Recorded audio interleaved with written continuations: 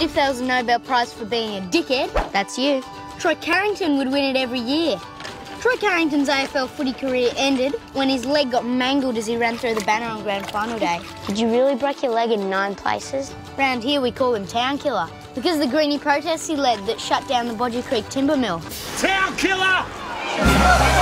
You as a club need to decide, merge or fold. You can't just force us into a merger. What's a merger? Oh, it's when one shit team joins up with another shit team to make a slightly less shit team. You can get quadruple your funding by accessing grants to employ refugees for the rebuild. What good are club rooms if we don't have a team? These blokes can swing a hammer. I reckon they can kick a footy, yeah? I am very unfamiliar with this game. How's your English? English okay. Australian, not so good. Is that your family? No, this was already on wall when I come here. Of course this is my family. What do you think, Saeed, creepy man, put photo of strangers on walls?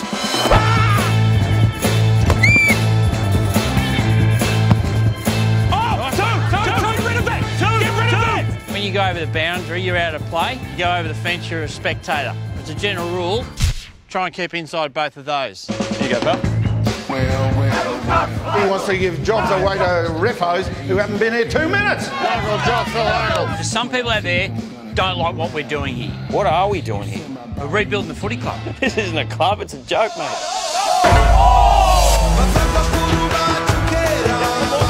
Refugees need our help and we need theirs.